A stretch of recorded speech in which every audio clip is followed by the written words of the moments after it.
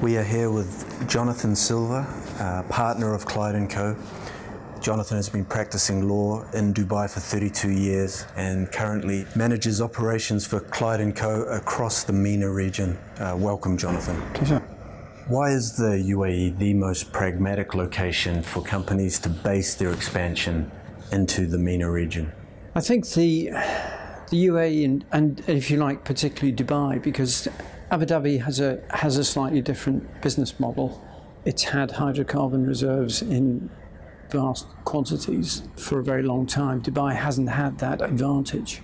So Dubai has set itself up, and to a certain extent Abu Dhabi has worked in conjunction with Dubai in creating a business-friendly hub that companies can utilize for a regional operation, a local operation, and the region can be anything. It can be the Lower Gulf, it can be the whole of the AGCC, it can be wider into Africa and the Indian subcontinent.